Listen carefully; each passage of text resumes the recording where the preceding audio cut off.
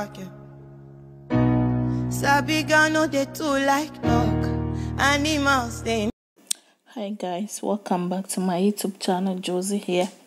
So today's video I'm taking you through the Adowa dance.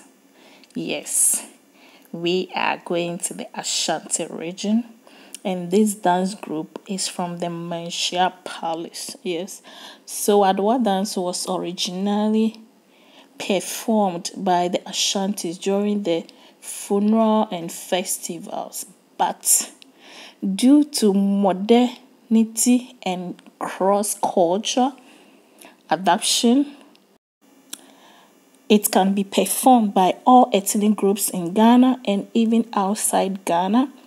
The dance uses a symbolic language, the different movement of their hands, telling their own story. This body language is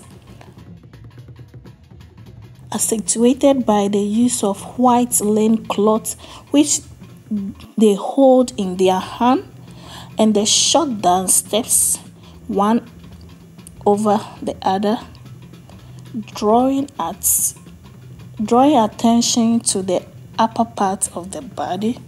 The movement and the gesture of the Adowa dance are steeped in symbolism and carry deep cultural meaning.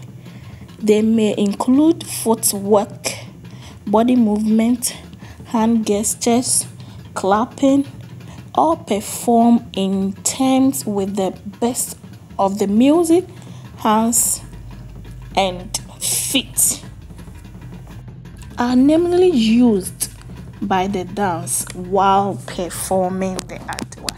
So these are some of the brief history about the Adowa dance that I share with you.